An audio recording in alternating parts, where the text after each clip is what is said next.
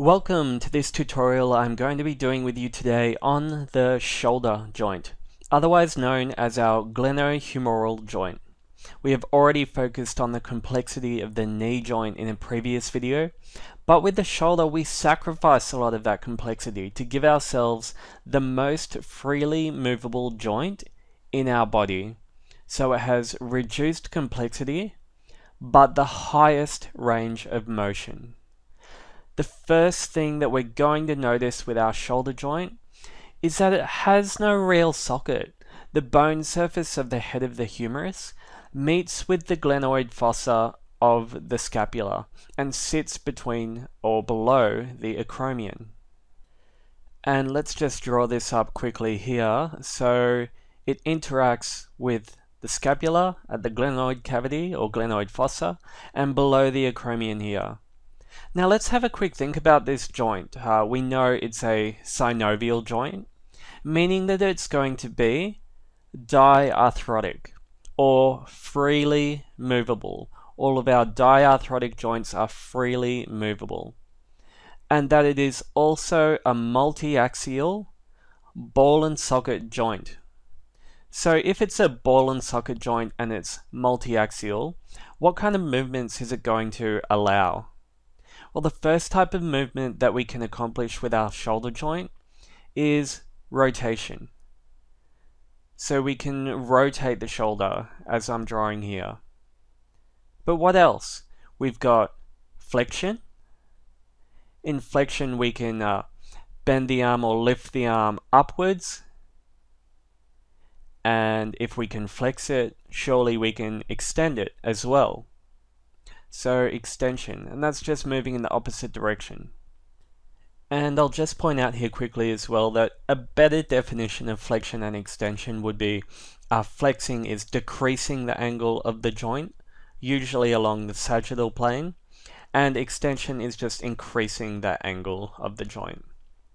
Now our next type of movement allowed is abduction and adduction. Now with adduction, we can think of it as adding on to the body or bringing closer to the body, meaning that we are moving the shoulder or moving the arm towards our midline. And with abduction, we are abducting it away from the body or taking it away. So lifting our arms upward out to this side. And the last type of movement we can achieve with our shoulder is circumduction, or circling your arm in a giant circle like a propeller. So we're going to see that when it comes to range of motion, your shoulder joint is an absolute powerhouse. Now if we have a look at the glenoid fossa over here, just highlighting in now, we will see that it only contributes a small amount of support to the overall size of the head of the humerus. Now this is going to result in it being somewhat poor in terms of joint stability, but it's going to be one of the features that allows that increased range of motion. So low support, poor stability, but increased range of motion. So let's talk now about how we actually support this joint. Now our shoulder is unique in the fact that ligaments play the main supportive role. And these ligaments are located mainly anteriorly or on the anterior aspect of the joint and can be seen outlined here. First we have our coracohumeral ligament between the coracoid process of the scapula and the head of the humerus. Now this ligament helps to support the weight of the upper limb and is quite thick and strong as well. So it supports weight and it's also thick. Apart from that, there are also 3 glenohumeral ligaments that help support the anterior section of the joint capsule between the glenoid fossa and the head of the humerus as well.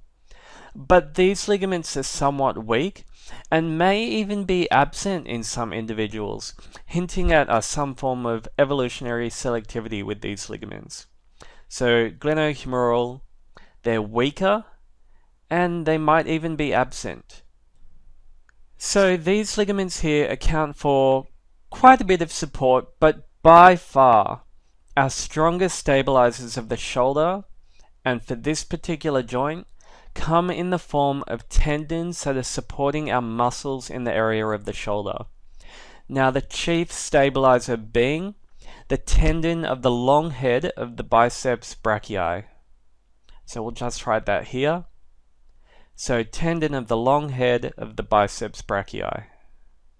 Now this tendon helps to firmly secure the head of the humerus against the glenoid cavity. Now we'll just show that here. So this is the tendon here, and it's going to be running through a tendon sheath. I'll just show it over here on the other drawing as well. So it's going to be running through this tendon sheath and attaching here at the back of the glenoid cavity. Now the spot in which this tendon actually attaches is called the Glenoid Labrum. Now the glenoid labrum is a thick lip of fibrocartilage on the outer surface of the glenoid cavity. And the last thing I'll just quickly draw in is that that tendon is going to be pulling and firmly securing the head of the humerus against the glenoid cavity.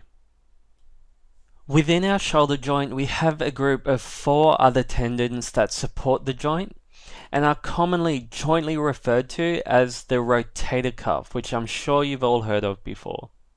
Now these tendons are the subscapularis, supraspinatus, infraspinatus, and teres minor.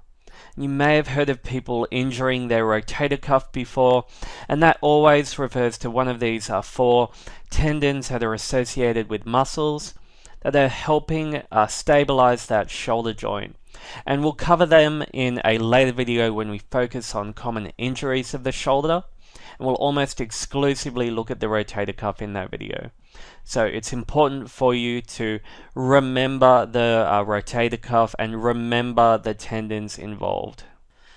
And I'm even going to write that down here for you. So remember these tendons. Now in the next video, I'm going to talk to you about the difference between a bursa that I'm outlining here and a tendon sheath that I'm outlining here. Now as we can see, they're both involved in the shoulder joint, but how do they differ? And we're going to have a look at that next.